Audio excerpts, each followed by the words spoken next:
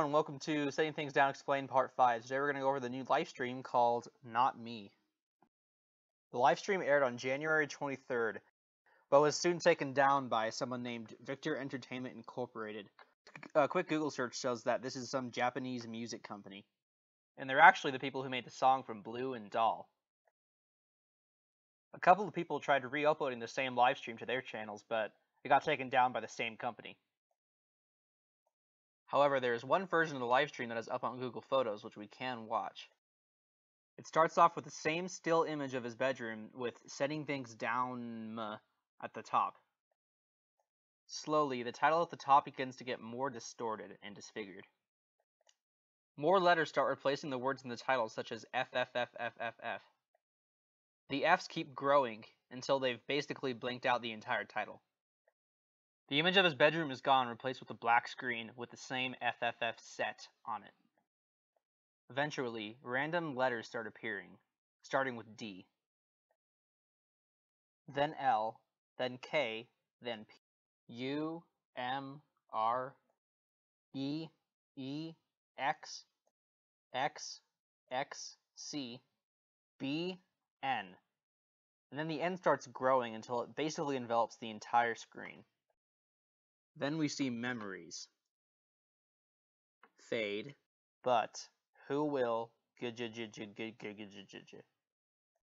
This seems to be part of the lyrics from the song in Blue and Doll. Perhaps that's why Victor Entertainment copyrighted it. Then it ends with the Setting Things Down logo in the middle of the screen. It's hard to tell whether he was trying to give us a message or not, but now we're going to have to decode those letters that we found during the live stream. Altogether, it makes this. When decoded, it's just a 25 list of just random combinations that don't really make much sense.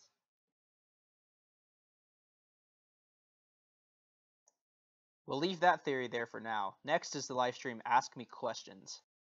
This live stream is a very special one.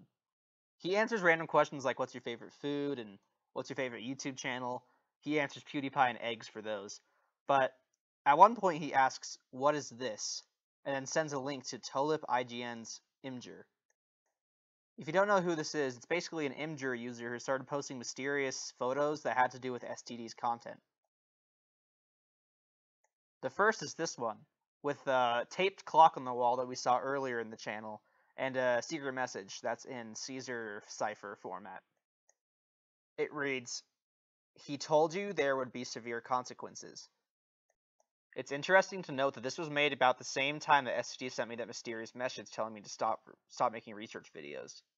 This may be tied in somewhere with Tolip.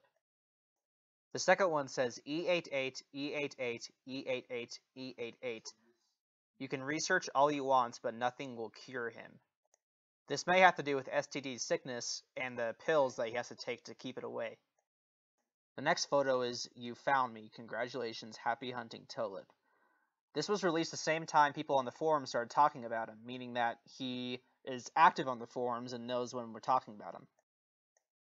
This creepy photo came out at the same time the video called IJN came out, and then Take Them Back, which was the live stream that was posted after that. The final photo on his account is, "If you had a good life, it's a good lie." This seems like some kind of quote or a message to us, I don't know. There's still one question though, who is this guy? We might never find out. It could be STD, it could be someone he knows, or it could be someone he doesn't even know at all. Hopefully sometime I can find out what this means. If you do know, then put in the comments or on the forums. Yeah, I'll see you guys in the next Explain video. See you later.